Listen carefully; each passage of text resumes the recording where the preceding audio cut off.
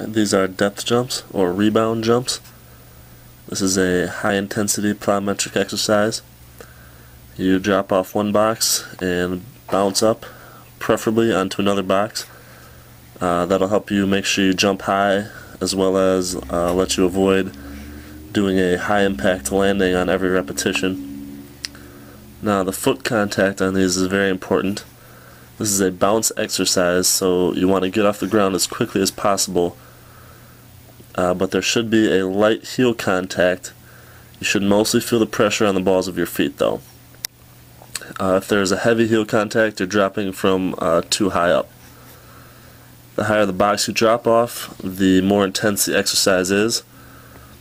When using a short box, I prefer to bounce off of it with 2 feet because you don't have much time to get your feet into position for the bounce.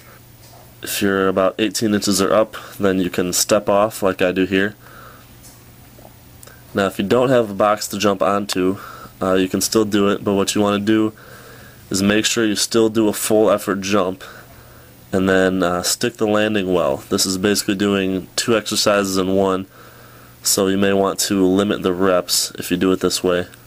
You can also do these on 1 foot, in which case you have to use lower boxes. And note that depth jumps are a high intensity exercise. If you're a beginner, you should not be doing these.